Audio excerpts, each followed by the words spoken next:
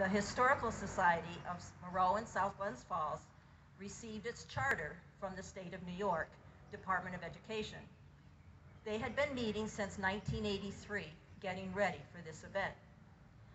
The home standing here, originally built by Daniel Parks in the 1700s, expanded in the 1800s by the Benedict brothers, and eventually bought by Cornelius Bentley, was generously donated by the Glens Falls Portland Cement Company. Restoration of the house began in about 1992. The Monroe Town Board authorized a letter of support to the Historical Society in 1993 in order for them to apply to be a National Historic Registry place. A South Glens Falls High School student named Mary Sayers, who was going to college in Missouri, actually did most of the research and the work on writing this application. The request was granted, and Parks Bentley Place is indeed listed on the National Registry.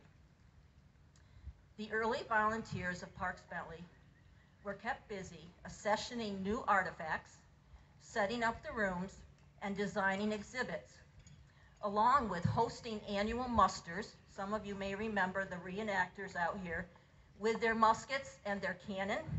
We had to tell the police that they were going to be shooting them off because they'd come and shut us down. The Apple Umpkin Festival and other that featured crafts and other fun fall activities, teas, open houses, and the annual Christmas open house, ice cream socials. Over the years, programs continued to grow. Then they expanded into more educational-based presentations. We did summer history camps for grades 4 through 6, the outreach programs that we still do for school and adult groups, area adult homes and senior centers that covered topics like the Underground Railroad quilts, 1800s food, history of games, Native Americans, and the ever-popular History Mystery. Christmas Around the World program